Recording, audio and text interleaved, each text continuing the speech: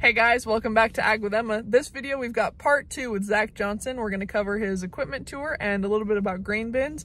I think the grain dryer as well. I can't remember, but grain bins and dryers are a big thing in Minnesota and the Midwest. So it's cool stuff to learn about because in Idaho we have grain bins, but like not to the scale that they do in Minnesota. So I loved learning about all this stuff. So let's get to it. Hope you learned something. Great hair day here in Minnesota. Anyway, we're gonna give you a good old equipment tour, I think is what's going on. Yeah, well, I mean, we're just gonna do a general tour, and this is our cold storage shed. It's cold in here. It is chilly in here, but it's out of the wind, so it's not so bad. Action? Action, go. Right. That's the 1971 Minneapolis Moline G750. Pretty rare. It's the same exact thing as an Oliver 1655. My dad bought this in early 80s, maybe late 70s. Planted everything with it the first few years that he was up here. We still own it. Dad actually mentioned one time that he should sell it because they're rare and they're worth something. Oh. I talked him out of it though, because if he sells it, then I gotta buy it. I'm not letting that leave. 8295R. Dad, this is one of Dad's tractors he just bought. We're gonna put it on like it'll probably run the roller. It'll probably run a fertilizer tank and side dress bar that we have coming from J&M this year that we've never run before. 60 feet wide, so we're gonna run that and see how that goes. Truck, we got 3 of these.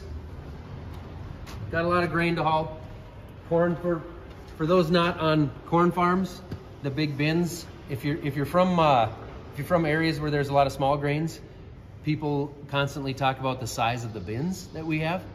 But out here where we have corn, I mean, we're making 200 bushels an acre, or, you know, some places are a lot better than that. So we need a lot of storage. We run a lot of semi-loads every year. 9570 RT, this is like, this is our big horse. We have another 9570, but it's on tires, so it's the articulate, it's parked back there. Difference between tracks and tires. Tires are nice for some things, for a lot of things. But tracks really minimize compaction, and what we like about these RTs is they're so maneuverable. I mean, they steer like a skid loader, so you can just twist them in and out of corners and stuff. Once you get used to running one of these, I really like them. I mean, this is what I want to be in, is the RTs. Oh, so you're a track guy. I'm a track guy. That's all right. Tracks are cool. Mean, yeah, tires definitely have their place. Obviously, we got stuff on tires also. But this is Dad's machine here. We'll run this, well, we ran it on both crops this year because we needed 2 machines on corn. Normally we can't keep up if we have 2 machines on corn because we don't have enough trucks or we don't have a fast enough grain dryer. So we'll just run the S780, which is my machine, on corn. But this year we needed them both. So this is kind of the second machine. It helps us get through soybeans a little faster.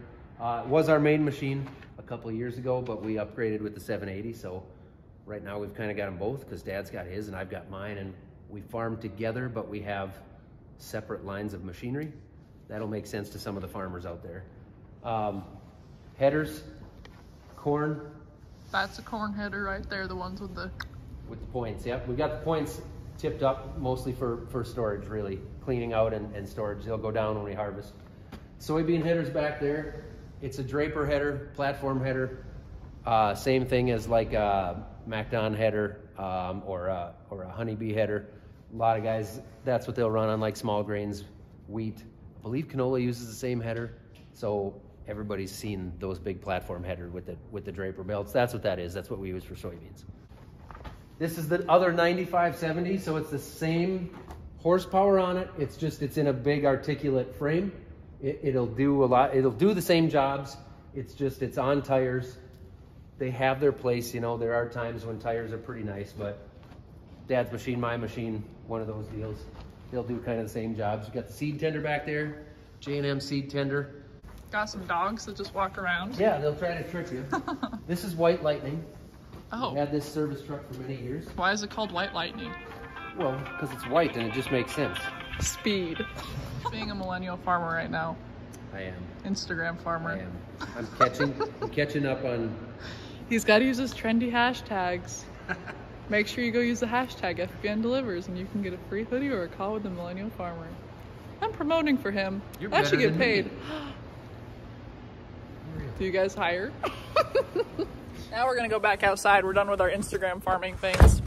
back out in the cold. This morning I was actually with Randy, Zach's friend, master pipe player, and he taught me all about a grain dryer. If you can even hear this because it's windy and I have an iPhone, peasant stuff. But he taught me all about grain dryers, just the basic process, but I didn't get it on video, and now we're gonna get Millennial Farmer to explain grain dryers. I'll start from the beginning. Here, I'll go to this side. So okay, gotta flip the camera. Hold on, iPhone problem. Action. Truck comes in, parks right here. I didn't stage this, it just happened to be parked here. And underneath those, there's a couple mats under the truck. So we'll dump the grain into 2 different underground pits that actually will fit about a truckload in those pits. And then they automatically, that grain gets augered up out of the pits and into the grain leg. And then from there, that's a grain leg, right? That is the grain leg, yep. It takes it about 100 feet in the air, and then it distributes it through the distributor to wherever you need to send it. So like in the fall when we're doing corn and we need to dry corn, it will priority feed, meaning it will send it to the grain dryer first. If the grain dryer is full and the dryer doesn't need any corn, it overflows into what we call the holding tanks, which are the 2 smaller tanks there that we will fill with wet grain. And then like during the night, throughout the night, it will pull, because we're not harvesting at night, so it'll pull out of the holding tanks, the wet tanks, and it'll run those through the grain dryer. Overnight. From there, when it leaves the grain dryer, it comes out the back of the grain dryer, and this big blower right here uses air to actually blow it through the pipes. There's a distributor back there as well for the pipes, so we can pick whichever bin we want it to go to. There's 1 bin right now that we can't hit because it's too far away and we have never built the pipes to get to it. So there's 1 we can't hit, but the rest of them we can basically send it to whichever bin we want it to. If we're doing, say we're harvesting soybeans and we're not running it through the grain dryer, we can distribute it to any of the 4 middle bins there that are connected by a cross auger up at the top. So it can go straight from the field into the pits and run up top and down into one of the bins. So that's the basic idea. The reason for holding your grain and drying your own grain is because it's much cheaper to dry your own grain than it is to try and sell the elevator wet corn, because they deduct a lot more for it than what it would cost you to actually dry it yourself. And then the reason we store it is for marketing reasons. It opens it up so that, you know, you aren't just committed to one buyer. So you can say, I've got the grain here. You're essentially open to any market at any time because it's not sold to anyone specific. There's not a specific elevator that already has it or anything like that. Now you can have contracts in place to forward that ahead of time to specific locations, or you can do like what we do with most of ours, which is to hedge it on the board. So you've got a position on the board. Crops that we don't even have planted yet, we are about half sold for next year because we've hedged them on the board. So we've got it locked in at a certain price. That lets us be flexible with it, because then we can put it in our own bins and sell it when we want it. But we're secure at the price that we sold it on the board for, minus or plus the basis.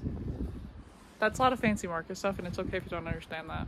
Yes, that is okay if you don't understand that. Don't feel stupid. So y'all might be watching this and thinking Minnesota's ugly, because it is in the winter. It is in the winter, and more specifically, very much so in March. Yeah. Like we have dirty snow and just like it's just like, y'all all know how winter works, unless you're from somewhere warm and you enjoy your life. So here's a grain bin that we can go in, that the sweep has run about halfway around, the power sweep. So there is some corn in it, but it's down pretty close to the floor. The inside of a grain bin. There's the top. Essentially, really, I mean, I would think exactly like you think it might look like. Yeah. It is a huge steel space. That's the grain. So. There it is. This is corn. This is corn. And corn, like, you know, dry corn, field corn, qualifies as grain. So when I think of grain, I think of wheat sometimes, you know, sure. Just wheat. But there it is. One thing on like a grain bin that you can't see that a lot of people maybe don't think of is the floor. Oh, okay. So underneath the grain, you can see the perforated holes, the perforations. There is about a foot of space underneath the floor between this and the concrete. And there's actually fans outside that blow and pressurize that floor. So that's why all these like. That's why. Dust, so there's actually wind coming in the fan outside right now, and it's finding the easy spot to blow the air through. Yeah, so these aren't bugs flying around. It's just No, that is just corn dust. Bees wings, we call them. Bees wings, like the bee's knees. Doesn't make sense why you call it that. Just that. It makes no sense at all. It's just that. Bees knees. And that is obviously to help control the temperature and get fresh air through the corn, so we can make sure there aren't hot spots and you don't get any rot. Because what's bad when it rots? Well, if it spoils, it's worth nothing. You got to get it out of there, and it'll grow quickly. So obviously, if you've got a grain bin like this that's full, you've got close to 60,000 bushels in here. Yes. Times right now, you know, $6-7 a bushel. You do not want to lose all that grain. And $6 to $7 a bushel is high. Very, very, very high. Like historic highs. Yeah. So you do not want to lose that grain, because nobody's going to take that. Essentially, at that point, it is waste, and you'll spread it on the field, and it basically becomes fertilizer. Bad deal. Not what you want. So there's a lot of strategicness to a grain bin. Strategicness. Strategicness. Big words today. Good English. Right, so I think that's about it. Unless you have anything else to add about Minnesota. Like fun Minnesota facts? Oh yeah, sure, fun Minnesota facts. Oh, you betcha. We're #1 in turkey production. We don't do anything on our farm to help with that, but Minnesota is. That's a fun fact. Yes. We also have 43,560 square feet in an acre. Did you hear that? We are going to wrap it up. Go check out Millennial Farmer on YouTube, Instagram, Facebook, and TikTok. He has TikTok too, even though he's millennial. He's closer to a boomer. You can't even hear this. It's windy. But yeah, you can go learn more about Minnesota agriculture, what he does, and he shares a lot of good stuff. He's one of the first big dudes.